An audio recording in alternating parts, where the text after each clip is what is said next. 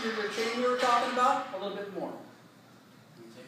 So you want this ball right and small in your back. And what I'm going to do as I squat down is get a little bit of extension in the low back and push my butt towards the wall as I go down.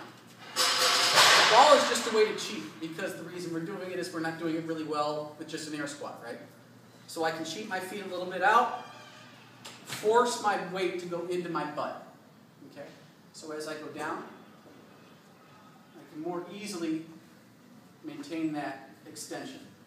Okay? I have my butt touching the ball, my mid-back's extended, my low back's extended. When you're in that position, is the way your back is right now how it should be in a squat? Ish. Okay. It's a little bit exaggerated, but this is ideal. If you were to pull this way, I would fall with it. Okay. Just because I cheated my feet that way. But yeah, ideally, that'll be the same position. Okay. So I want everybody to work a few of those where you're just doing a simple squat down, extending the mid and low back, and you keep your butt to touch your ball.